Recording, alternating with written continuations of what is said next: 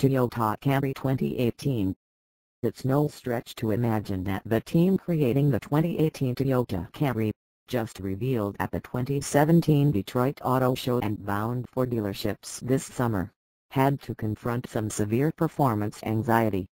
They faced the freedom afforded by the fresh Toyota New Global Architecture TNGA platform, signs that Americans are continuing to abandon midsize sedans, and the reality that the current, inoffensively yours Camry has actually been selling well despite industry trends. The team, fortunately, was never just going to settle for subtle nips and tucks. CEO Akio Toyoda has demanded more adventurous, stern designs across the board as part of his aim to purge the boring cars from Toyota Motor Corporation's lineup.